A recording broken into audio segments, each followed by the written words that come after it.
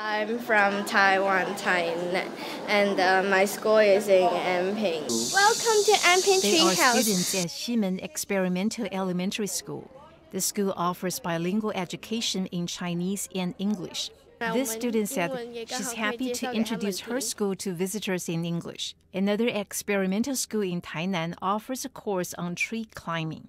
Located near a forest, the school has turned the woods into a classroom where children can learn about nature and ecology in a fun way. One student here says that besides tree climbing and the usual core curriculum, there are also courses on topics like glove puppetry and kayaking. In the puppetry course, children make cloth puppets and do the needlework themselves. They're happy to demonstrate everything they have learned to visitors. Paula Chow, RTI News.